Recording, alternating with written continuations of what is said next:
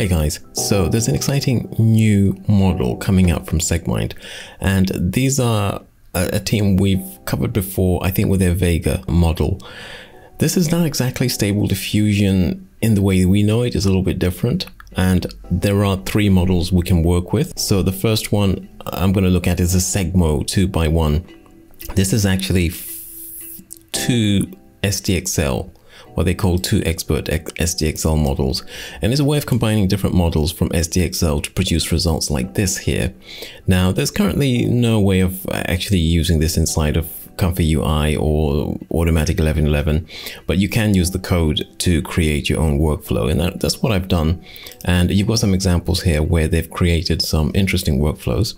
Now the project has got its own page on GitHub, and this is where the library is. The claims being made here quite interesting.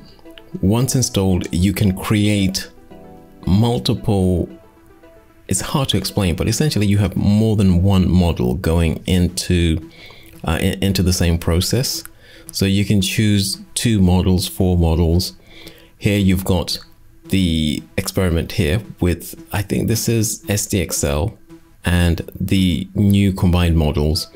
And you can see that the claim here is that the 3 green glass bottles prompt is somewhat better adhered to with the new method, whereas with the old method, with the standard method, it's producing 4 bottles. You'll be able to see the results that I got a little bit later. And then they've got Panda Bear with aviator glasses on its head. And you can see with SDXL standard, it covers the eyes. Here it's more like on his head, it's more like a pair of goggles, and there are other examples here.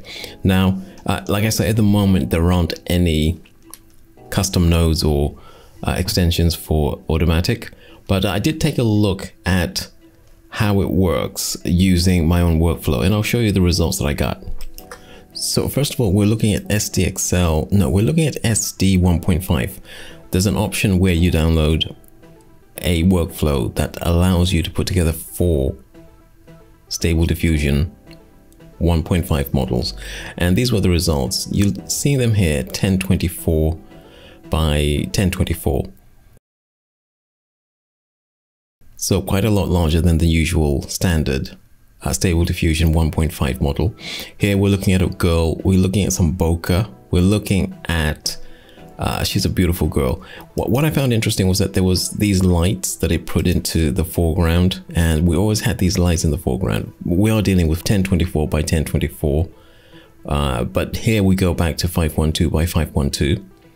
And here I'm using the 3 green bottles prompt, and you can see it counted the number of bottles correctly. Here they're at sunset. Again at sunset. So you can see it seems to have better, it seems to be slightly better at holding the prompt where you've got numbers in the prompt. This was the panda wearing aviator glasses on its head, and was definitely got a panda there, but I kept getting this girl coming up in all of the renders, and these were the worst results that I got. No, actually, this was the worst one. This is a woman in red lipstick smiling at a man in blue glasses, or blue reflector glasses, or more precisely, blue mirrored glasses, mirrored sunglasses. At 512 by 512, you can see it's done its best to try. We've got the blue sunglasses there, and it always tried to put in the sunglasses, but it didn't always manage to we didn't have a male, so we're supposed to have a female in red lipstick and then a male in the colored glasses, in the colored blue glasses, and this was the closest that it got. Remember, we're dealing with Stable Diffusion 1.5, standard 4 models. This was the most successful one that I got with the ST 1.5. It's girls in Renaissance clothing. We've got a book, we've got wide-eyed, we've got kids discovering reading, and I really like the results here. And usually when I try to do things in 1024 by 1024 with Stable Diffusion 1.5, it just doesn't work at all. I think here we're doing an elegant girl with a blurred background, and now she's wearing suede and denim. So you can see it kind of tried. Here, I think it got the suede. We're supposed to have a plain background, but it didn't quite get that. And then I can't remember what the prompt here was, but yeah, something in robes, white robes, looking angelic. So some of these are, I would say, cherry-picked, but you can see that we have some problems, usually problems with the face, with the hands, as you normally do with Stable Diffusion until you fix those things.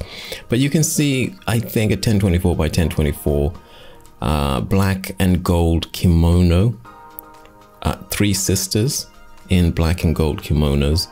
And this one here, we're still doing Stable Diffusion 1.5. We were aiming for blue, indigo, and red. And it managed to combine those colors in a fairly natural looking way. I really wanted one red kimono, but I didn't get that. But it got the blue, it got the indigo. Pretty impressive. Moving on to SDXL. We have a supermodel in an orange kimono, and it looks good for the most part.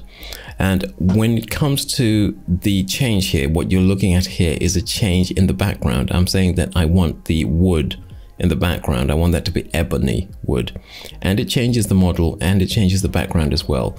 Blue eye shade, and then we change the eye shade here to gold. So it changed the ornament here to gold, but it didn't really change the eyeshadow to gold. Then probably the most challenging one for SDXL was this alien craft. This was inspired by the film, you know, that film with the alien craft that just comes out of nowhere. I think it's called Arrival.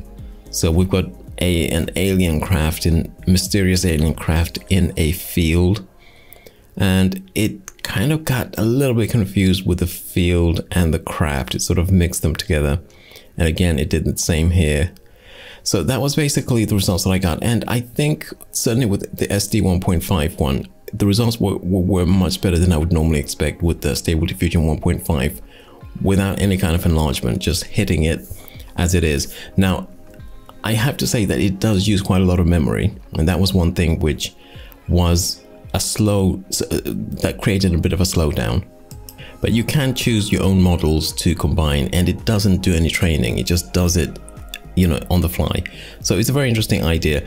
I'll have a link to the project if you want to try it out, but like I say, it's not in Comfy UI, it's not in Automatic 1111 as yet anyway, so you'd have to put together your own workspace. I think it's pretty impressive, and I definitely look forward to trying it out a little bit more. Maybe we might see something inspired by this inside of Comfy UI, inside of Automatic 1111. I'll be interested if something does come along.